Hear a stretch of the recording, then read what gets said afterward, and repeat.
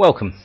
In this video we're going to create a simple star mask, then show how and why you would use it with HDR wavelets and morphological transformation. Though there are many more uses for star masks in PI, but this should give you a taster. Here I have my good friend M106 from the previous tutorials, and to start with I'm going to select the star mask tool. There's quite a lot of settings in this tool, but usually I only alter these top 2 or 3 here. What I want is to create a star mask which encompasses all the stars, and usually I want the mask to be larger than the stars with some soft edges, smoothness as we call it here, to feather any processes in we apply to our image. As usual with these settings, as in all the other tools, you'll need to experiment. My favourite word to get the correct settings for your image. And I've found virtually every image has a slightly different setting, so there isn't a universal setting with this tool. Anyway, on this image I found, after experimenting, I need to lower the threshold, and that's it. But we'll quickly go over a couple of these items here. This is scale. I'm going to leave this at 5 because that picks up all the stars within this image. If you just got lots of small stars in your image, you can probably lower it down to 4. If you've got some large stars, you might have to increase it to 6. And these 3 do what it says on the tin.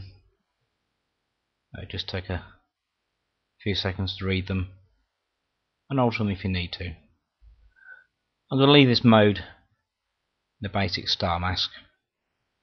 That's the one I use the most. Then apply away to our image.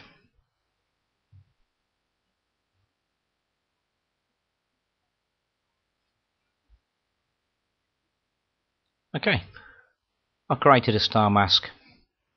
Just minimise this out of the way a second. Which covers most, if not all, the stars. If you look, you can align these up with the stars on the image. Do not expect to create a star mask in one go, and several tries are usually required to fine tune your settings. Now we've created our mask, let's use it. I'm going to start off by using HDR wavelets, and you may have noticed that how this sometimes inverts bright stars and gives a donut effect, like this on the workspace. As you can see, the central part of the stars have been inverted, creating a donut effect. Donuts might be good for eating, but no good on our images. Okay, back to the workspace. To prevent this, we'll protect the stars with a mask we've just created. We apply the mask in the usual way by clicking it and dragging it to the sidebar. And I'll just minimise the mask out of the way. Don't close it because it's still being used. At the moment this mask is protecting the background. That's not what we want. So what we need to do is invert the masks so the stars are protected and not the background. We'll do this by going to the mask toolbar up here. You see, it says invert. That's what we'll do. Click on it. There we have all our stars masked and protected with the background free. Okay, I'm going to apply HDR wavelets as I've done in the previous tutorial. I'll just do this quickly.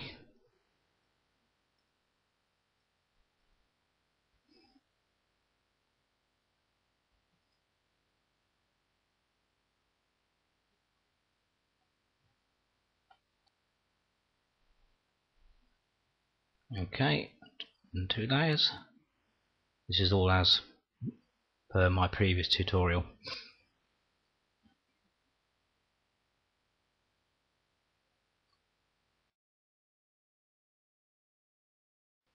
Okay, when we finish with that, we'll close that down and now remove the mask up here. Okay, to show you what's happened, I'll just go on to the workspace. Here we have the before no mask, donuts, and with the mask, no donuts. Good for your diet. Good stuff. Okay, back to the first workspace.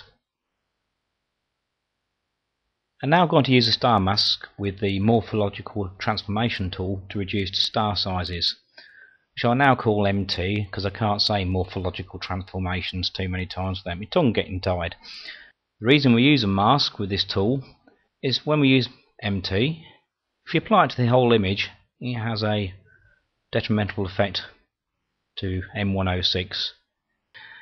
So what we're going to do is apply the mask as before and minimise it out of the way. Now this time I'm going to leave the mask as it is because I want to protect the background. Just leave the stars for MT to work on. Okay, I go and get MT. Okay, now to see what's going on, I'm actually going to hide the mask, which if you go up here,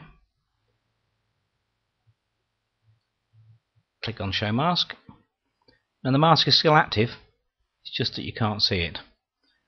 Okay, I don't know if you used MT before, but we're going to use it to reduce star sizes in this image, and for that we're going to leave it with the default erosion, and I'm going to pick a size for it to work with, which is 5, which I find fine with my star sizes. I'm going to use the circular structure shape, which is what you should be using if your stars are round. In theory, if they're not round, you can use some other shapes, but that's a bit beyond this tutorial. At the moment, select it circular, select it size 5, and I'm going to reduce it, the amount, to about 0.4, which I find normally about okay. Now I'm going to apply this to the whole image rather than the preview because it's a pretty quick process and it doesn't take long.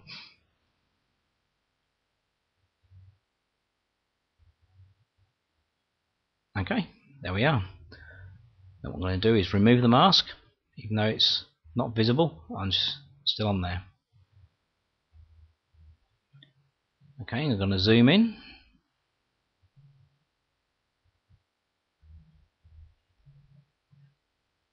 And click on undo, redo, just to see the changes.